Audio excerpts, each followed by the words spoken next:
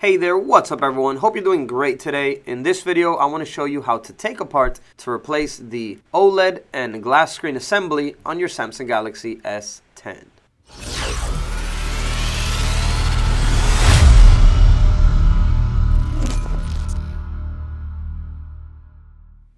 So if you're watching this video, chances are you probably cracked your glass or OLED display on your Samsung Galaxy S10, and in this video, I'm going to be showing you how to take it apart to replace it. So let's go ahead and get right into it. First off, let's go ahead and power the device off. Next up, we're going to remove the SIM and SD card tray up here at the top. So push in a SIM ejector tool and remove the tray. So next up, we're going to need to heat up the back cover of the phone. So we can do this with a hairdryer or a heat gun. We're going to give it heat around the edges. It's going to have some adhesive there that's holding it in place. So give it heat and continue to move around so that you don't burn the phone in one spot. You can also set it on a hot plate, which is what I prefer to use. I set it to 100 degrees Celsius and leave it on there for a couple minutes. And here are some of the tools that we will be using for this repair. So we'll be using this plastic card. We'll be using a suction cup. We'll be using a small Phillips head screwdriver. We'll be using some plastic prying tools like this one and this green one. And we'll be using some rubber gloves to protect us from the heat so that we don't burn our hands when holding the hot phone. So remember, we're going to have a link down below in the description for all of the parts and tools used for this repair. So once the phone is hot enough, let's go ahead and grab it. We're going to get the suction cup and we're going to place it towards the bottom where the charger port is on the back cover. And then we're going to lift up gently on the suction cup until we see a slight opening in between the glass and the frame of the phone. As we can already see here, there's already a slight opening. So we're going to go ahead and grab one of the thin prying tools to wedge it in there and hold it open. So this card is perfectly because it's super thin, so we can just squeeze it in there very gently and it will go in very easily. And then we'll move it around just to release the adhesive that's holding the glass to the frame. We can also use the help of a second plastic prying tool. We can wedge it in there and it will help to maintain the back cover open. And then next we're going to go down one of the sides of the phone entirely with the plastic card. We can now remove the suction cup.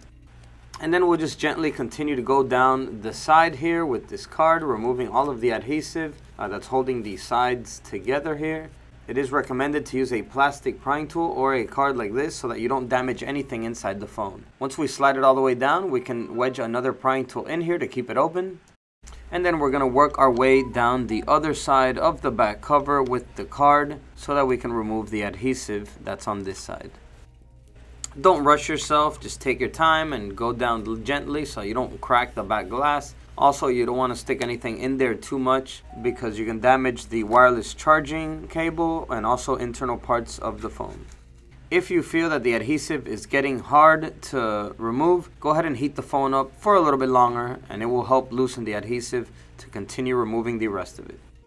Alright, so it is going to have some adhesive also left over here at the top. So let's go ahead and finish removing what's left of the adhesive here at the top of the phone. So go ahead and lift up from the bottom of the back glass here. Let's finish releasing any leftover adhesive that might still be holding the back cover onto the frame.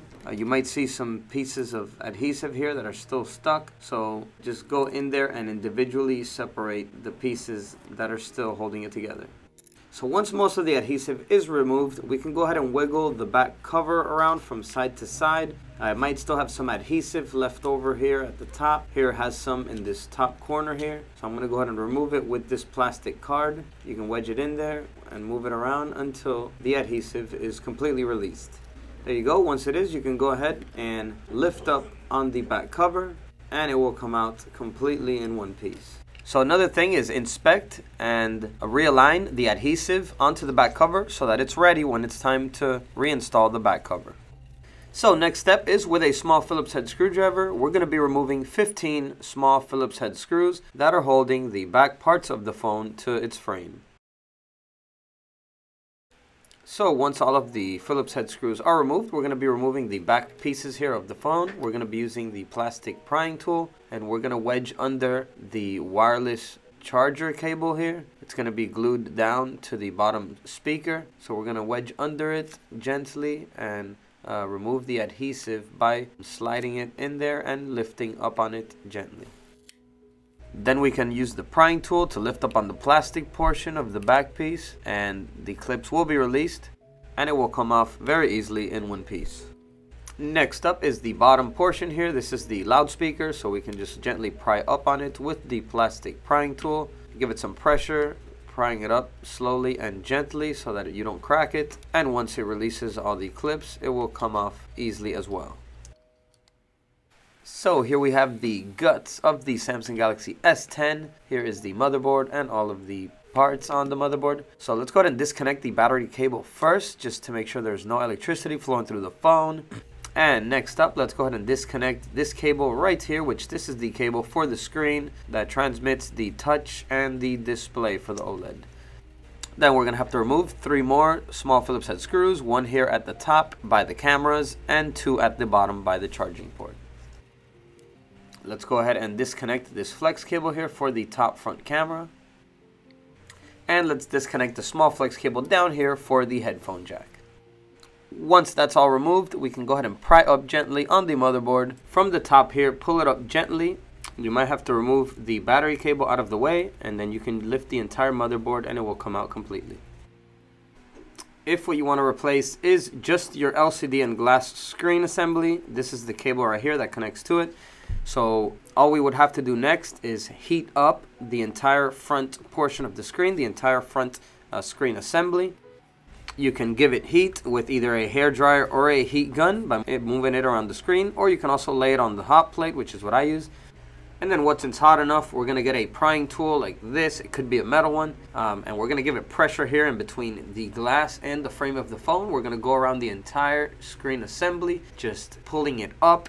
And obviously it's not going to matter if you break your screen because it's already broken, so we're going to just completely remove the entire screen, and then we would place the new screen right here where the old one is, and we will slide the cable in through the little opening right here for the flex cable. Although you can also change the entire assembly of the phone, which will come with the OLED panel, the glass, and the housing frame of the phone. So it'll come just like this, and we'll just need to remove and reinstall the small parts left on here on the new frame. So let's go ahead and do that now. So let's go ahead and remove the headphone jack. If you pry it up gently, it will come off pretty easily. Then next, let's remove the vibrator motor with a thin solid prying tool. You can squeeze it in there and it will come out pretty easily as well. And then next, we'll also have to remove the ear speaker. We can pry that up with the prying tool. Try and wedge it under it, and then gently just give it some pressure upwards, and it will come out. And there you go. There is your ear speaker. So next up, we need to remove the battery as well. So you may want to give it some heat. You'll do this on the front screen assembly of the phone. Once again, with a hairdryer heat gun, or you can lay it on a hot plate. And then once it's hot enough and the adhesive holding the battery loosens up, you can go ahead and just pry up on the battery with a plastic prying tool. Don't use a metal prying tool because you can cause the battery to blow up, and the battery should come out pretty easily. Once you have everything removed, then you'll just have the frame of the phone, which will look like this. It comes with the OLED panel, the glass, and the metal housing frame of the phone. You can order this entire piece as well, which will come just like this. And then all you'll have to do is put everything back together in reverse order. And we'll have links down below in the description to where you can get all the parts and tools used for this repair.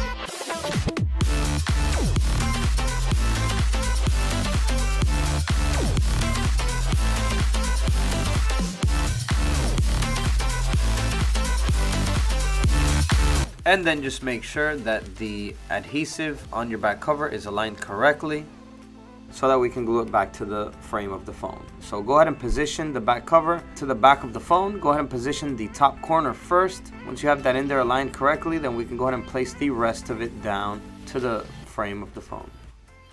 And then just make sure everything is aligned properly, and then we're gonna go ahead and squeeze on all sides of this back glass. Go around all of the edges, giving it pressure and squeezing them firmly together so that the adhesive can do its job and glue back on to the phone. Go ahead and place your SIM card tray back in, and then you're ready to power your phone back on so that you can test it out. Alright everyone, so that was just a quick video helping you take apart to replace the OLED and glass screen assembly on your Samsung Galaxy S10. If this video helped you out, go ahead and give it a like. And that is it for now. I will see you guys in the next video. And as always, peace.